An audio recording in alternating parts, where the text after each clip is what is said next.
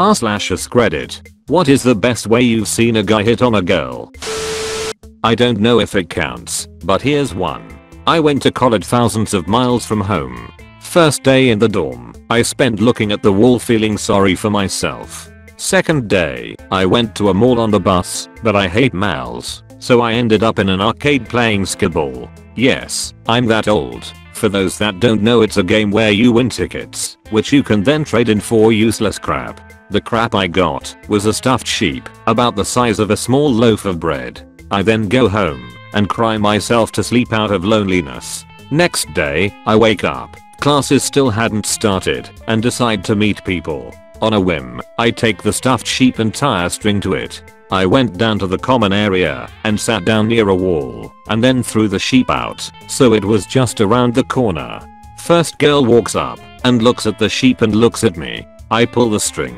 She gets a funny look on her face and says, "What are you doing?" I said, "I'm fishing for friends." She just laughed and walked off. Second girl who comes by picks up the sheep and I pulled it out of her hands. She laughs and asks what I'm doing.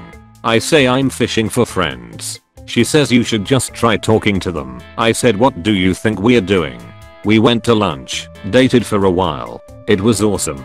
Funniest thing though, I married the first girl. TL. Doctor, all you need is an excuse to start talking. Edit. Okay, so marrying the first girl is a story, novel, epic, in itself, but alas, it has nothing to do with a sheep on a string.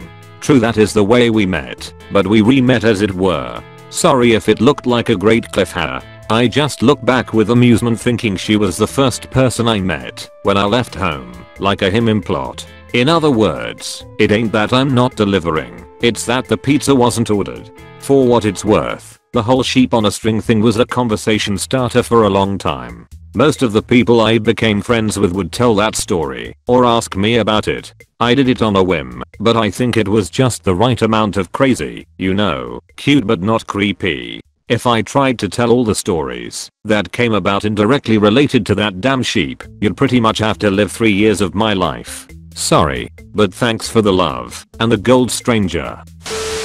In my university days I was an overconfident sod. One of my best pickups was in a nightclub, several drinks in, feeling confident and wanting to find a girl to talk to and get to know. I see an attractive girl sitting alone checking her phone, seemingly bored and desperately hoping for someone like me, Ash, to come along. As I walk over, another guy sits down. The audacity. How could he not know from my Zoolander-like walk that I was to engage with her in pleasant conversation? This needed to be rectified. Apostrophe, did you fight him? I hear you say, I did not. Apostrophe, did you wait till she rejected him? I did not. I did, however, pretend to be her brother. Yes, that old chestnut. I sat down next to her, interrupting the awkwardness of this guy's opening chat. I must caveat that she seemed in no way interested in him at the time, and so I made the reasonable assumption that she'd find me more enjoyable. Ash. His immediate reaction was that of great disdain for my actions. How dare I trespass while he delivers his A game. The girl wasn't too bothered though, more intrigued as to what I was playing at. Him, excuse me mate, you lost. Me, no, all good thanks. How about you?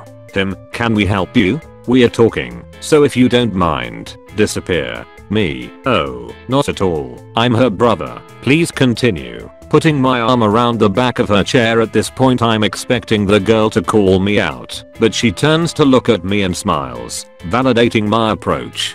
Him, oh, so sorry mate. I'm Phil. I was just talking to, hasn't asked her name yet, rookie. Me, Sophie. She looked like a Sophie. Him, Sophie, what she's studying. Phil spent the next 20 minutes trying to become my best friend. However, things just became more and more awkward for poor Phil. Asking questions like, so what made you want to talk to my sister? How do you feel about one night stands? How many girls have you slept with this semester? I was quite mean. Then I decided enough was enough. Apostrophe Sophie was giggling and enjoying the entertainment. Phil was not. I decided to wrap things up. Me, Phil, do you find my sister attractive? Phil, well yeah, she's really pretty. Me, stunning isn't she? Probably an 8 or a 9. Phil, yeah, getting a bit creeped out. Me, don't you just want to kiss her? At this point I turn to her to gauge the reaction. I wink, she smiles, she's in. I lean in and kiss her to Phil's absolute disgust. The guy doesn't know what to do with himself. Discomfort has been taken to a new level. As we finish our kiss, I watch as it finally clicks with Phil. Confusion quickly into astonishment. I could see his shoulders tightening, wanting to get angry, but then he did something else. He leaned over, put his hand on my shoulder, smiled and said well played, got up and walked away, leaving me to find out what Sophie's apostrophe real name was. TL. Doctor, stole a girl from under a guy's nose by pretending we were siblings. Edit. Wow. This grew over pass. What a lovely surprise to wake up to see gold. Thank you.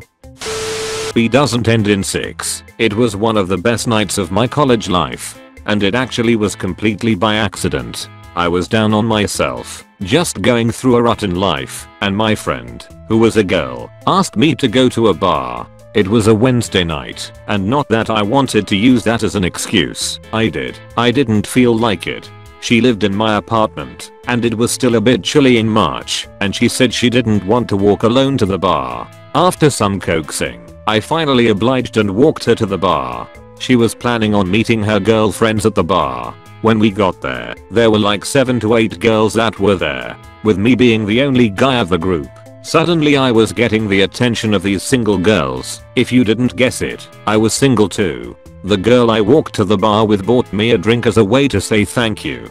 I appreciated the drink, but was planning on leaving soon after. She convinced me to stay. I'm normally shy around girls, but I guess, because I had little to no expectation of the night, talking to each one of them seemed easy, and I was very relaxed. Call it alcohol, or whatever, but all the girls were chatting me up, and pulling me onto the dance floor. I don't dance, but that's not relevant to the story. My friend, who is not the purpose of this story, tells me all the girls are so glad she brought me, and I was such a fun guy. She tried to get me out on the dance floor, but I took a break and sat down. Meanwhile, this absolutely beautiful long blonde-haired, blue-eyed girl sits down next to me. I do one of those glances, then another longer one, but my shyness gets the better of me, and I just go back to my drink and watching the dance floor. She taps me and says in a condescending voice, "So I'm just curious why you've been chatting and dancing with them all night, but have ignored me." I was kind of surprised because I didn't actually realize the whole time she was with the group of girls that my friend was with. This girl sat kind of off to the side, standoffish, listening to the band most of the time. Plus my friend I walked to the bar introduced me to pretty much everyone but not her. I had a few beers and shots in me, my shyness depleting and confidence rising. I said, because I didn't want to get in the way of the mighty horse you rode in on. She gave me a shocked look, but wasn't deterred. She says, "I'm Lisa." "I'm Jim." While my friend and the girls were dancing the night away to the band, I sat and talked with Lisa for the next 2 hours, finding out she was a drummer, but was really shy to play in public. I told her, no problem. I know the band. I did not know the band, but, with the liquid courage in me, and already the night exceeding my expectations, I asked one of the band members if my friend Lisa could join them on stage for a bit to play drums. They said sure. When they came back from break, they called out to the bar for Lisa for a drum solo. Lisa freaked out, but I held her hand and walked her up to the stage and told her if she is that good, she could close her eyes and play. I kid you not. She reluctantly agreed. She only played maybe 30 seconds, but it was truly great. Afterwards she thanked me for doing that, even though she wanted to smack me at the time. At the beginning of the night, I only planned to stay for a drink and leave, but wound up closing the bar with Lisa and some of the other girls. As the other girls parted ways, I walked Lisa home. I said this was one of the best nights of my life. Well, she leaned in to kiss me. Amazing kiss. The night ended, and unfortunately, she transferred shortly after that. I was hoping to date her but never happened. Still, one of the best nights of my life.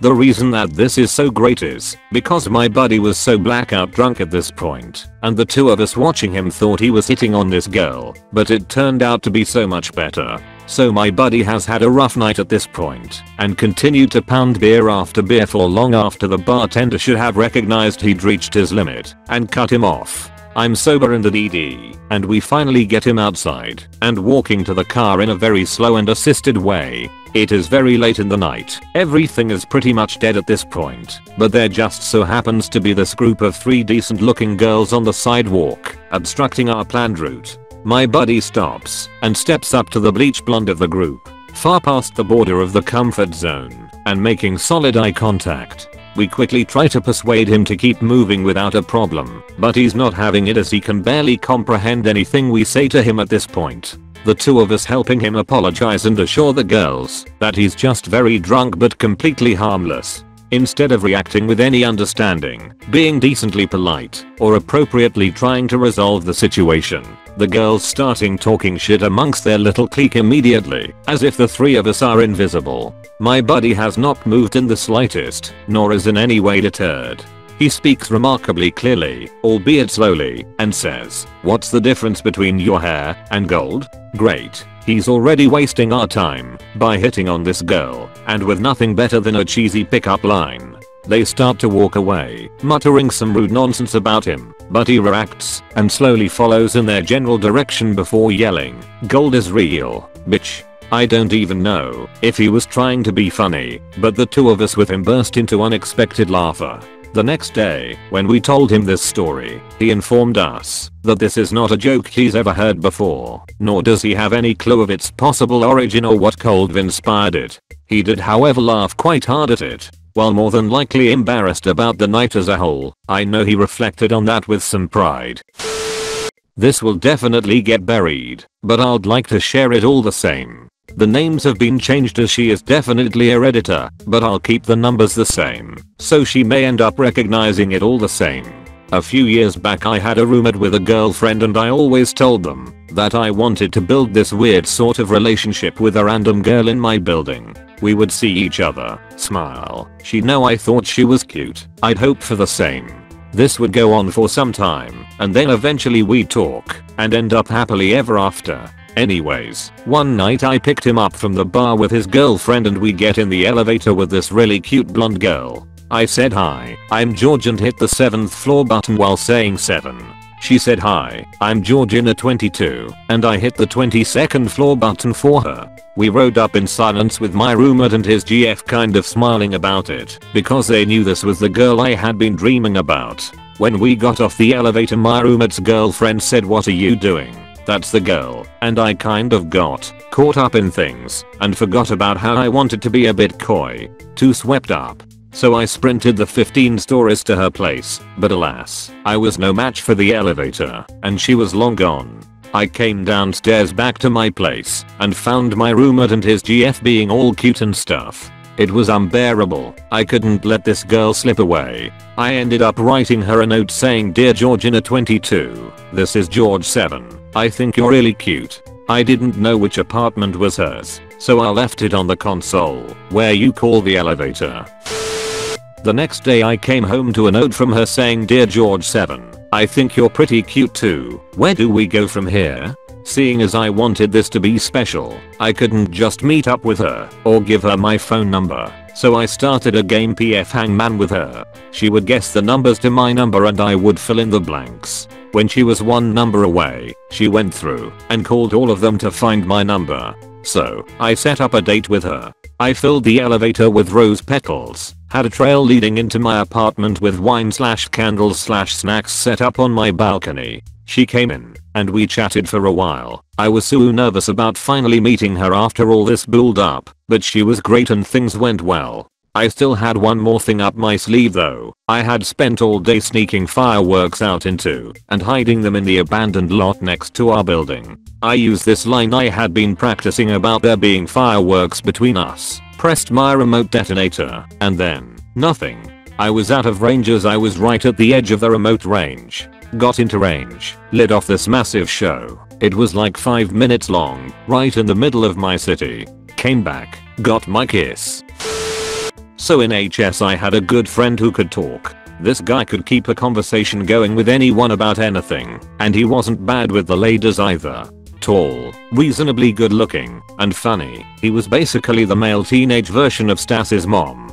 Anyway, we stop at a McDonald's in the sticks one night. I know, McDonald's. But here is this cute little blonde girl. I'm not going to say she was a 10, but she was definitely worth our time. Probably a solid 8.5. The worst part of this whole story was that we were in our other friend's mom's minivan. Not exactly a shaggin' wagon. I'm riding shotgun and the talker is in the back, so he can stretch his legs out.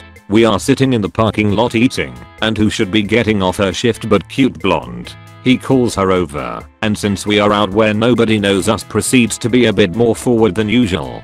It wasn't overly raunchy by any means, but asking for a little full chest or nudity. I know you'll all be surprised to find that she declined several times, but she was humoring us and just laughed at his obviously hormone-driven solicitations. My other friend and I kept quiet because we weren't really as smooth normally, and it was amusing to watch him get shot down. It always was. After about 5 to 10 minutes of this dude pleading, she finally says, well boys, sorry, but I gotta go. I don't know what happened or what switch in my mind was thrown, but right then I blurted out, but you can't leave without giving me a kiss goodnight. This was so far out of the norm for me that time slowed as I was sure I'd just rammed my foot so far into my mouth I'd lose 2 shoe sizes trying to take it out. I was mortified. She turned though, quickly, and gave me a kiss that felt a lot longer than I'm sure it was, but it was good. We finished the kiss, and she pulls back and says my name is Crystal. You should call me sometime. I scrambled for a pen and got that number. It wasn't the most glorious line ever, and it didn't develop into anything serious, but it was the first time in my then young life that I had ever had game. And that was glorious. So, I've always been socially challenged when it comes to the opposite sex. I'm in my calculus class in college when I notice one of my classmates is this gorgeous girl. Wanting to initiate conversation with this girl, but not knowing how, I go to the only person I can think of for advice on the subject, my roommate. After telling him about my dilemma, he tells me the story of how he started a conversation with his then girlfriend. He told me basically, I just thought of some random word, like elephants, and said hi. When she said hi back, I then thought to myself, well, no turning back now. The next day, I saw her walking in front of me as we were exiting class, so I put my roommate's advice into action and repeated the word elephants in my head a whole bunch until I walked up to her and said hi. She looked up at me and said hi back, to which I started panicking and thought, oh shit, what do I do? Elephants, elephants, elephants, elephants. I then asked her, so, what's your name? She then told me her name, and after some awkward attempts at small talk, she smiles, looks at me, and says, do you wanna get lunch? After processing what she just said, I respond with something like sure. After said lunch and getting her number, I walk triumphantly into my dorm room, where I find my roommate laying on his bed. He looks at me and says, you fucking asshole, where the fuck have you been? I've texted you like 10 times asking if you wanted to get lunch. After checking my phone and confirming that he indeed texted me asking to get lunch, I told him about my lunch date, to which he replied, dude, that fucking rocks. Sorry about being pissed at you. I completely understand. How did you ask her? I then told him that I just thought of elephants, to which he bursted out laughing and said that fucking worked. I pulled that whole elephants bit out my ass. TL. Doctor using some bogus advice. I got a girl to ask me to lunch. At least, that's the way I like to look at it. One time a few friends and I went to a new club. The place was packed, and there was nowhere for the 4 of us to sit. My friends wanted to leave, but I was determined to chill at this place, so I checked out the scene and found a table half empty currently occupied by 4 really hot ladies. They looked pretty chill, so I told my best friend to have a couple shots and give me a few minutes, and when I give the sign, he should casually stroll over and ask me what I'm doing. He gave me the yeah right man look. I took a shot, smiled, and walked over to the group of ladies and asked if they minded if I sat down. The one next to me smiled and said, sure you can. I sat down and thanked them all. I introduced myself to them and then I turned and looked her square in the eyes and said, look, I'm going to level with you. I think that you are the most beautiful women in this place and I just wanted to find out if your personality matched your beauty. She blushed and her friend's jaws dropped. She thanked me but also said, in a flirty way, that I was full of shit and that I probably said that to all the girls. I told her no, actually, if you ask my friends they would say that I'm brutally honest almost to a fault. She still wasn't buying it but played along. We started some small talk and I included her friends into our conversation, and before you knew it, we were all laughing and having a good old time. About 5 minutes went by since I sat down and I nonchalantly motioned to my buddy to come over. He comes by with the others and asks what I was doing. I smiled and told him that I was working on getting him laid at the moment. They all started laughing and my friend sat down. The girl I had been talking to remarked on my confidence and I told her that I just knew what I liked and I was always direct. So she eventually asks my buddy what I was really like. He looks at me and starts talking me up, saying how nice of a guy I am and a bunch of other BS. I abruptly stopped him and said, no, tell her the truth, man. He is the most honestly harsh guy I have ever met, but he is still pretty cool. No one at that table went home alone that night. This one worked as it got me into bed that night with one of the hottest women that I've ever laid. She was also the sort that at the age of 29 had only ever had sex with one other person, her ex that she was engaged to. They were to be married, then he went to Iraq and got killed. Rip dude. So my best friend is in the midst of a brutal divorce. This is the 4th time they've split up because she's fucking her boss. One random Tuesday night he calls me and wants to hit the bars. Where we live the bars are quite empty on most weeknights, so I'm not really feeling it. I know he's down in the dumps cause of the divorce, so I agree. We hit a few bars and it's dead. No real prospects for him to get laid, so we keep bouncing to the next bar. One bar is having an open mic jam night. We see some cars, so we stop in. Inside is a few long-haired musician types and 2 tables pushed together full of women out on a ladies' night. I assumed most of them were there just to bang one of the musicians. We grab a spot at the bar and order a beer. We are talking about his ex when he makes the comment that he needs some pussy because his ex is getting some dick. He walks to the table full of women. I'm like, okay, great. I decide to give him enough time to scope it before joining them, and then I see him bolt out the door on his phone. A couple of the girls know him and chase after him, telling him not to talk to her.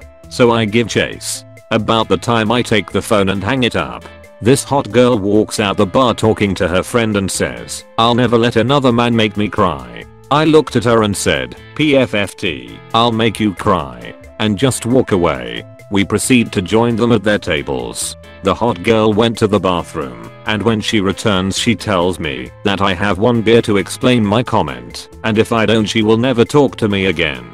I order her a beer and look at her, and my only remark is, because I'm fucking worth it. She stared at me and I caught her eye briefly before looking up at one of the TVs showing some highlights. When I look back she sparks up some conversation. Later that night I'm at her place ripping off her clothes. Funny sidebar here, my buddy knew one of her friends, and that girl is hot and known to be easy. They joined us briefly to after party. We are on her sofa making out. She is in his lap in the recliner making out. Then I hear this, I'm not going to fuck you, and be a rebound. My buddy looks over at me and then tells her, well, bring me home. Thank you so much for watching. Please like and subscribe the channel.